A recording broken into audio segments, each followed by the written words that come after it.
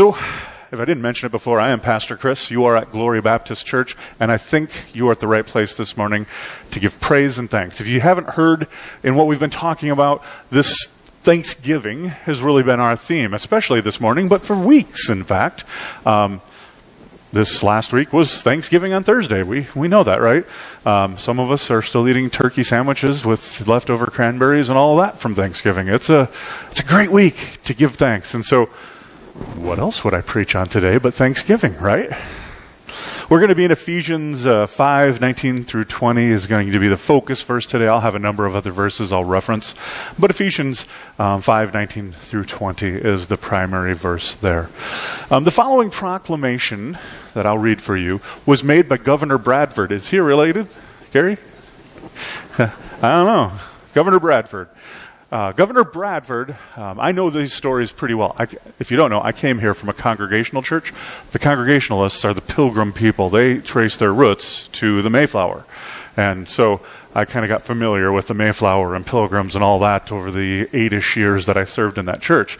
But Governor Bradford in 1623, 3 years after the Pilgrims had settled in Plymouth, made this proclamation. It says, "To all ye pilgrims, inasmuch as the Great Father has given us this year an abundant harvest of Indian corn, wheat, peas, squashes, and garden vegetables, and has made the forests to abound with game, and the sea with fish and clams, and inasmuch as he has protected us from the raids of the savages, has spared us from the pestilence and disease, has granted us freedom of worship of God, according to the dictates of our own conscience, now I, your magistrate, do proclaim that all ye pilgrims, with your wives and ye little ones, do gather at ye meeting house on ye hill between the hours of 9 and 12 on the day of Thursday, November 29th, year of our Lord, 1623, and the 3rd year since ye pilgrims landed on ye Plymouth Rock, there to listen to ye pastor and render thanksgiving to ye Almighty to God for all of his blessing. Amen." Right? Since the foundation, the beginning of the primary inhabitation of our country, Thanksgiving has been part of the culture of our people of America. Now, as I said, this past Thursday, we all know, was Thanksgiving. And it's one of those days that we kind of, like the Pilgrims, we like to set aside a little bit of time in our busy schedules to pause, to give thanks to God, right? And that's a really a great thing to do. But the Word of God, you see, tells us that this shouldn't be just like one day out of the year, right? That this idea of thanksgiving in Scripture, we're told, is to be continual, to be daily. It's to be an attitude in which we live with, right? Ephesians 5:19 through 20 tells Christians to speak to one another with psalms and hymns and spiritual songs. Sing and make music in your heart to the Lord, always giving thanks to God the Father for everything, in the name of our Lord Jesus. And then we see this in 1 Thessalonians 5:16 through 18. Paul writes this. Paul says, "Be joyful always and pray continually. Give thanks in all circumstances, for this is God's will for you in Christ Jesus." And Paul knew some things about praising God when things weren't going well, right? Paul's main subject here is praise and thanksgiving. Notice the important words that he uses in this passage. He says, always, continually, in all circumstances.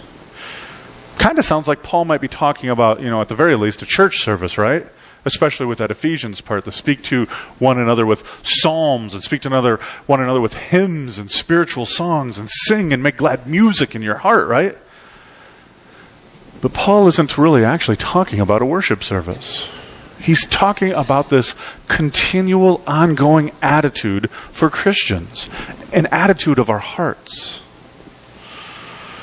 How we are supposed to relate to one another, to be with one another. But you might wonder, right? How can we have this attitude continually, right, Pastor?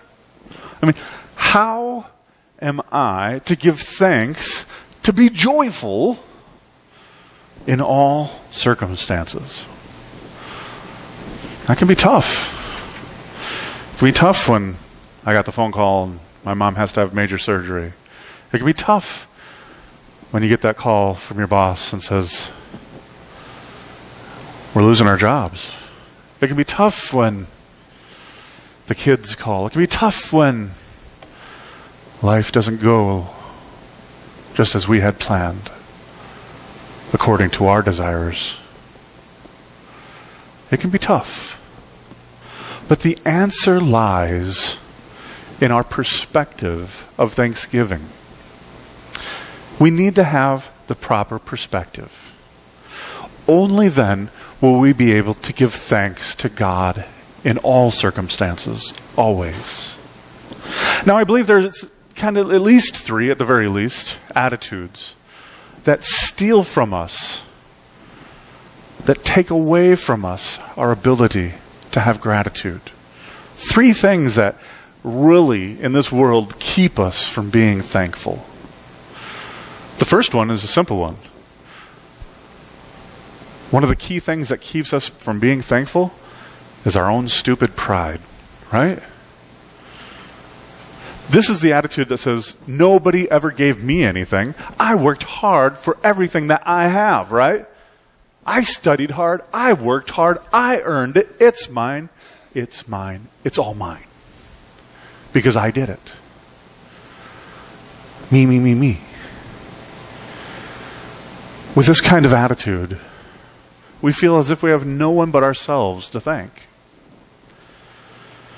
Another attitude that keeps us from being thankful is that attitude of a critical spirit or of constant complaining. It's hard to be thankful if you're constantly complaining, right? Instead of being grateful, this person will always find something to complain about. There was a lady who was known throughout the community just to be an incurable grumbler, constantly complaining about everything. And at last, her pastor thought he had finally found something that she would truly be happy about. For you see, the word had come in that her farm was having the best harvest of all throughout the region. And her potatoes were growing like crazy. The best potato crop they'd ever had. And so when he saw her next, he was just beaming with a smile, this pastor was. And he says, Mary, you must be incredibly happy. Everyone in town is talking about how healthy your crops are and how wonderful your potatoes look this year. She looked at him, scowled a little bit. True, Pastor, they are pretty good. But what am I going to do when I have to feed the hogs? They were all good ones, right? Some people can find something in anything to complain about. The third attitude that keeps us from being grateful, the third attitude that steals from our ability to give thanks, is one I know we all fall prey to at times, is simple carelessness. Sometimes we are careless.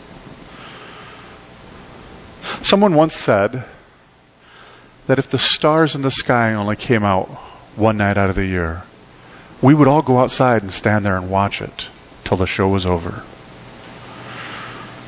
But they're there every night, aren't they? And we become accustomed to that. I was reminded of this just last night. We were driving home from Sioux Falls, South Dakota. We were in southern Minnesota, and I said to my wife and son who were riding in the back seat, I said, hey, look, it's a prairie sunset. If you've never lived on the prairie, you don't know what a sunset is. But when you live on the prairie, it's another sunset. You see them every day. Where my house is now, I got big, beautiful white pines, but they block all the sunlight. Like after about, 4 o'clock, I can't see the sun anymore. It's gone. I don't see all the beautiful colors on the low sky, so you forget about it. But as we were driving, it was the deep, dark indigo, the purple, the blues, into the dark reds, into the reds, into the orange, into the yellow, and the pink, and the clouds, the few little clouds there were sparkling with color, like some artist had just painted this beautiful picture for us. And I was just looking at it through the rearview window. So you know it had to be pretty darn good if you were looking at it in person straight on. It's easy for us to become careless. The Israelites, right? Speaking biblically, the Israelites grumbled. We know that they were grumblers. They grumbled, God, we have no food. We're hungry. So what did God do? Miraculously, God sends manna each and every day. Manna coming down from the heavens to the ground every single day, except for the Sabbath. Their perfect needs are provided for. Everything they needed. Their bellies were rumbling and they were grumbling. And here's your solution. Praise the Lord, it's a miracle. But then they started to grumble. I'm tired of manna. 3 times a day manna. Morning, noon, night manna. Can we have something else? They no longer saw it as a miracle, right? It was a miracle straight from God each and every day, but they were no longer satisfied with it. Because of pride or carelessness or critical spirit, if we are not careful, we too will never truly be thankful for all that God has given us. How many of you know who Rudyard Kipling is? Wrote the Jungle Book, right? A bunch of other stuff, but Jungle Book is one most people know. A great writer, incredible poet. Many of us have enjoyed his writings over the years. I love Kipling. I love poetry. And Kipling was one of the kind of rare guys of his era who were writers who were able to enjoy the fruits of their labors while they still lived. A lot of those artists of that time, they'd create all this great content, die, and then somebody would go, oh, look, this guy was really good. But the artist never really got any of the money from it. But Kipling was one of the rare ones who was very incredibly successful during his lifetime. And so he made all kinds of money, got to enjoy life, was incredibly well-renowned during his time. And so one time there was a newspaper reporter, it's told, had come up to him. And he said, Mr. Kipling, I just read that somebody calculated of all the money that you have made from your writings amount to being roughly $100 per word. Back in those days, that was a lot of money. $100 per word, Mr. Kipling. Well, Mr. Kipling was like, he raised his eyebrows and said, I wasn't aware of that. The reporter was kind of a cynic, and so he reached down into his pocket. I don't know where he got it, but the story is told, he pulled out a fresh, crisp $100 bill, waved it in front of Mr. Kipling and said, here's a $100 bill, Mr. Kipling. Now give me one of your $100 words. It's told that Kipling took it, stuffed it in his pocket, thanks, and walked off. Right? That's the story. I wasn't there. I don't know if it's true, but that's what they say. But he's right. The word thanks is certainly at least a $100 word, isn't it? It's probably $1 million word. It's a word that too seldom we use, too seldom we hear, too rarely spoken and too often forgotten. If we would just adopt an attitude of thanksgiving into our lives would truly be changed. It would help us savor each and every day. If any nation should be thankful to God and be grateful for His goodness, it should be America, right? And if any people in America ought to be thankful, ought to be grateful to God for what He has done, for what He has given out of His goodness, if any people should be thankful in America, it should be Christians. So this morning I'd like to share with you just 3 things, and you'll find these in your sermon notes that you can fill out. 3 things that we learn about Thanksgiving from the Bible. The first one is simple. Thanksgiving should be expressed. One of the choruses that you'll hear sung in various songs in different places, and we sing this, it comes from Psalm 100. And it says, enter his gates with thanksgiving in your heart, right? And David says in Psalm 107, give thanks to the Lord, for he is good. His love endures forever, right? You've sung that song.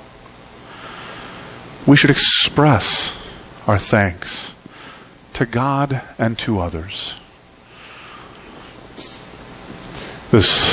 Not this last Wednesday, but the Wednesday before, I was teaching the kids upstairs here. Well, I guess I was teaching them downstairs.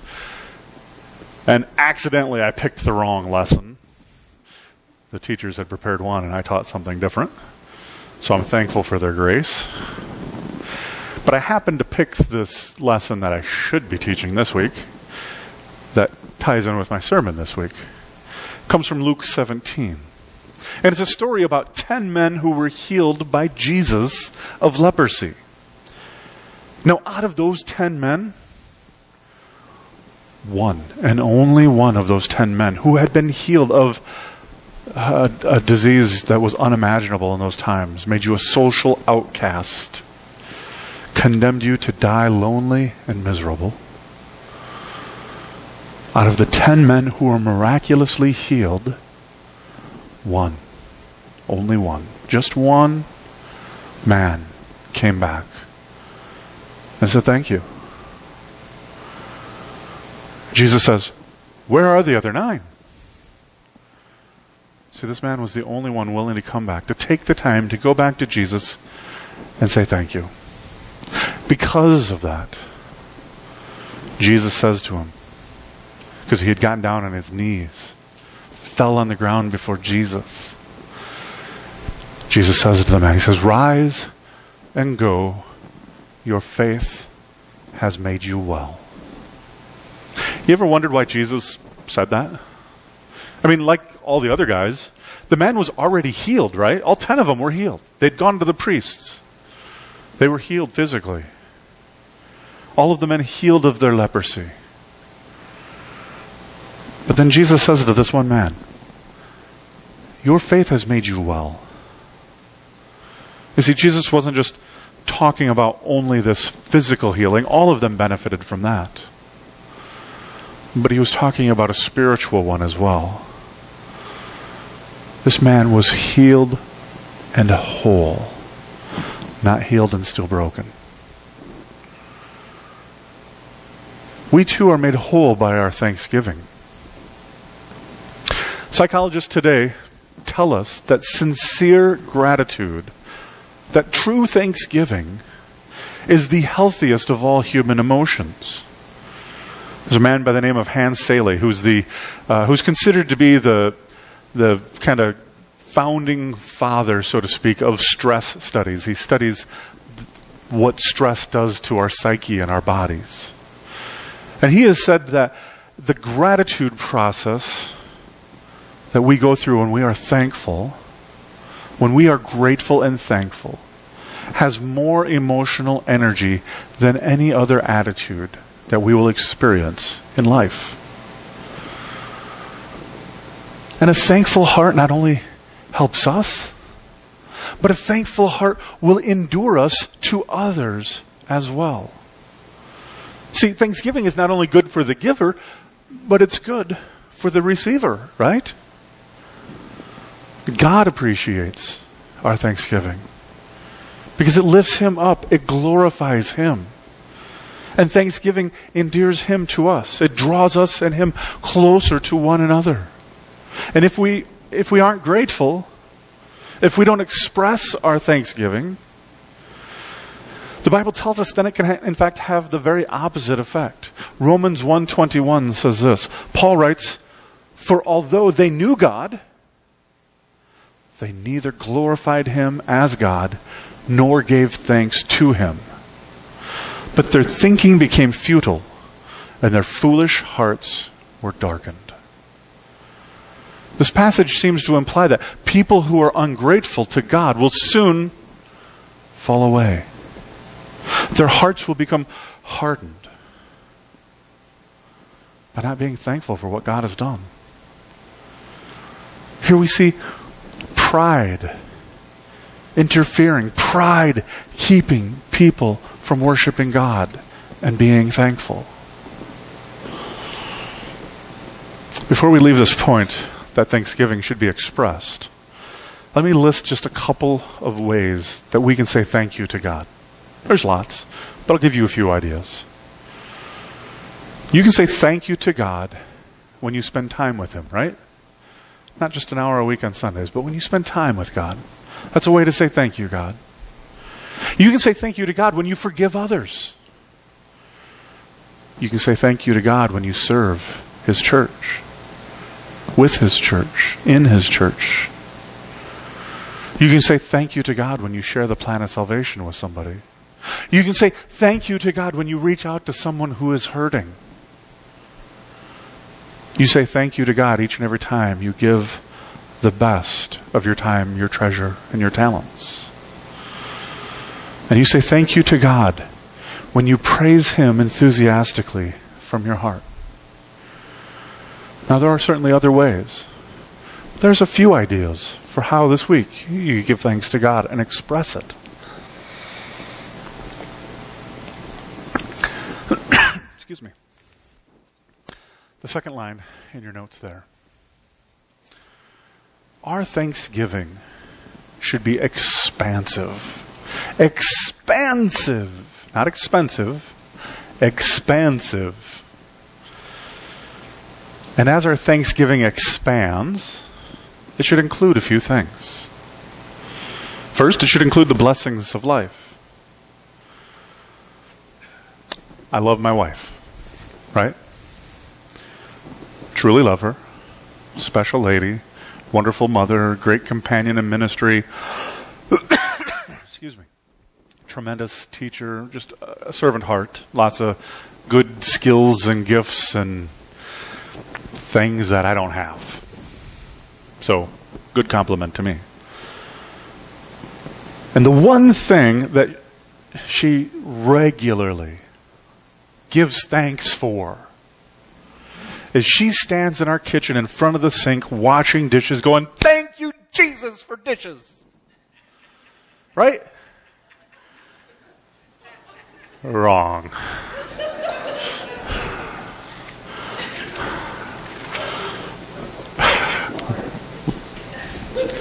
Artist is getting it. She doesn't praise God for dishes. Or a husband who absolutely abhors doing dishes. She doesn't thank God for that part of me. We don't have a dishwasher. We wash them all by hand. Who thanks God for dishes like that, right? But as Artist was kind of saying, we should. A sink full of dirty dishes usually means that we've been blessed by God. We had food. We have water. Right? And in this climate, we have heat to keep the water from being frozen. And clean dishes means that I've been blessed with a wife who loves me. That's an extra blessing for me. Do you realize that in our world, 1 in 9 people go to bed hungry? Like hungry, not like I wish I had a little bit more, but hungry. Over 1 billion people in our world don't have enough food to eat every single day. I mean, there's some people who don't have enough food to eat a couple days a week, but there's 1 billion people on this spinning ball of mud that we live on that every single day don't have enough to eat.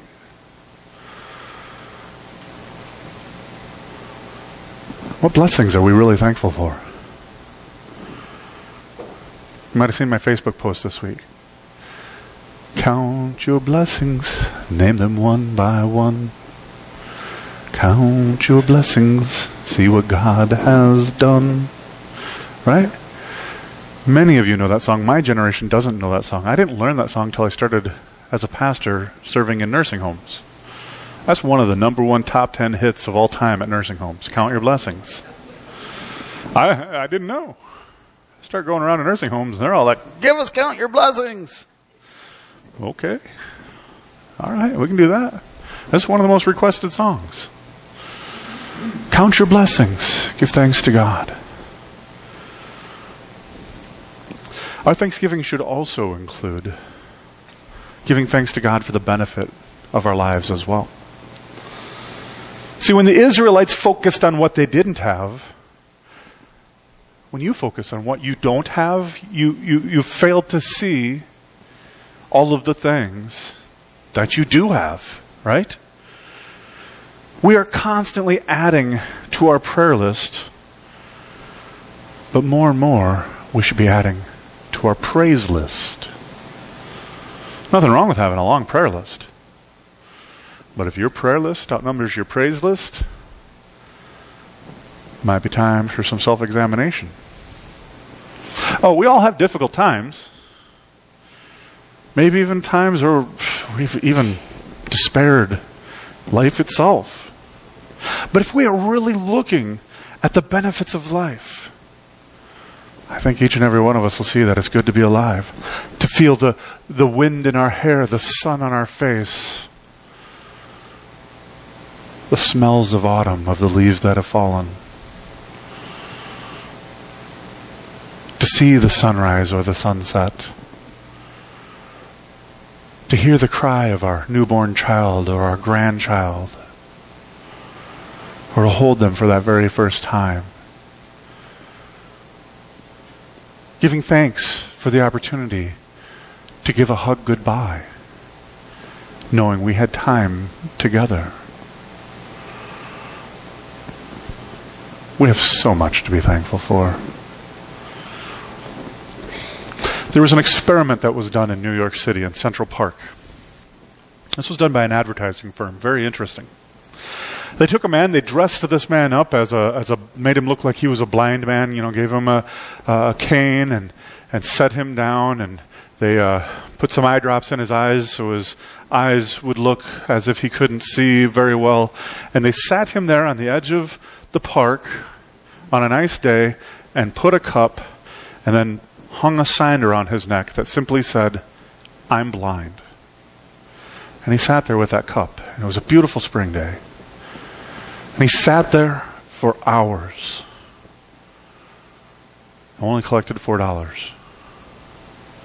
The next day, another beautiful spring day, he went out dressed up exactly the same, put the same eye drops in, sat down in the same place with the same cup. But they changed what they put around his neck. And it said, "It's spring and I'm blind."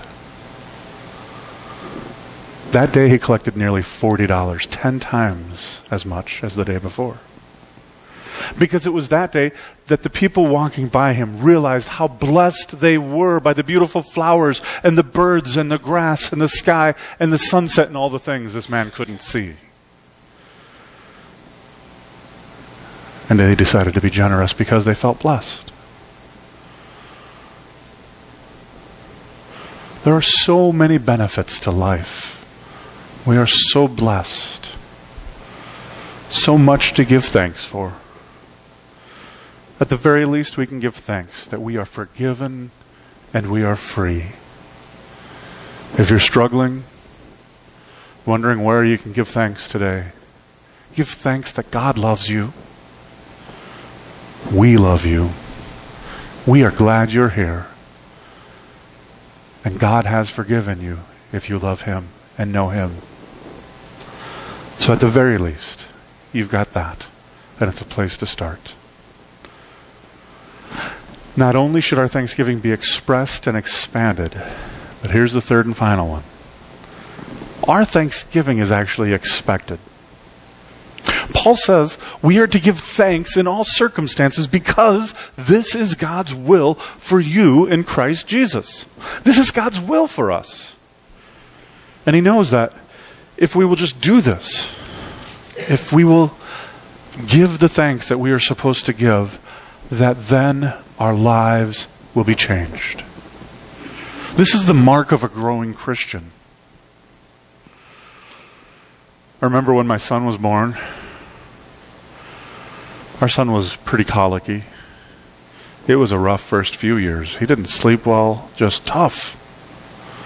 So when I'd pick him up and I'd pat him when he wasn't sleeping well, and I'd walk him and I'd rock him and I'd, just try to soothe him. Not once did he say, "Hey, thanks, Dad." Right? I mean, I put him down, he'd scream more. But never did I get a thanks. No thank yous. A child has to be taught to be thankful. It doesn't just come naturally. Sometimes, we know this if you're a parent, you almost have to force your child to be thankful, don't you? How many times have you, and me, I'm saying, had to say, and what do you say? Right? Implying, you need to say thanks. And what do you say now? Go tell grandma thanks. I say that all the time. Go tell them thanks. Did you tell them thanks? What did you say? Go tell them. They have to be taught. It doesn't come naturally to us. So we have to work at it and be intentional. In the last year, I've been here heading towards 2 years. I've seen some amazing blessings here in this church, folks. God is doing some good things. We've seen people baptized. We've seen new people come. Our youth group and youth ministry is growing. We are frankly reaching the point on Wednesday night, we're going to have to move a wall in the basement so we have more room for our youth group. Awesome. Praise the Lord. If I have to kick down a few more walls to make more room, let it be. We'll figure it out. We'll find a way. God has given us some opportunities here, folks, and some challenges that are the good kind of challenges. And I want you to know, and I want you to be excited, and I want you to give thanks. Because I don't want this to run past us and us to miss out on the ability and the opportunity just to stop and pause and go, God, you are working here. We are seeing it. Lives transformed. Eternities changed. Thank you, God. Thank you for our church. Thank you for people who pray for us. Thank you for people we get to serve with. Thank you for people who faithfully take care of the money and give it to missions and send it to the far ends of the earth. Thank you for Sunday school teachers who are dedicated to get up early on a Sunday morning to come in and teach. Thank you for Wednesday night youth ministry people. Thank you for people who cook and people who serve and people who clean and people who do stuff behind the scenes that nobody will ever know, but it gets done, and it's amazing because that's how the church works. We're a hand, we're a foot, we're a shin, we're a knee. We're all part of the body. We have so much to be thankful for. I don't want you to miss out on it, to let it run by. Give praise and thanks that we have a building and a place to come where you can hear the word of God proclaimed regularly, openly, without fear. Praise God for our blessings. James 1:17 says that each and every good gift and every perfect gift is from above, and it comes down from the Father of lights. When we go to a restaurant, we're more than happy to give our waitress a 15% tip when she gives us good service, right? For some reason, it can be difficult for us just to give thanks to God for all that He has given us. So we have to ask ourselves, are we truly thankful? I think we are, but sometimes we're careless and we forget to give thanks. Thanksgiving is the mark of a growing Christian. The psalmist was right. It is good to give thanks unto the Lord. Every day, folks, that we draw breath is a chance for us to thank God. And today, my challenge to you is exactly that. Find ways today and this week to give thanks. Don't let it just be one day in November every year. Live a life of thanks, because it will change your life and it will change those around you. And not only that, God tells us, as Christians, that's who we should be. Find ways to thank Jesus this week for His blessing in your lives, for He is worthy of our thanks and our praise. Amen. Let's pray.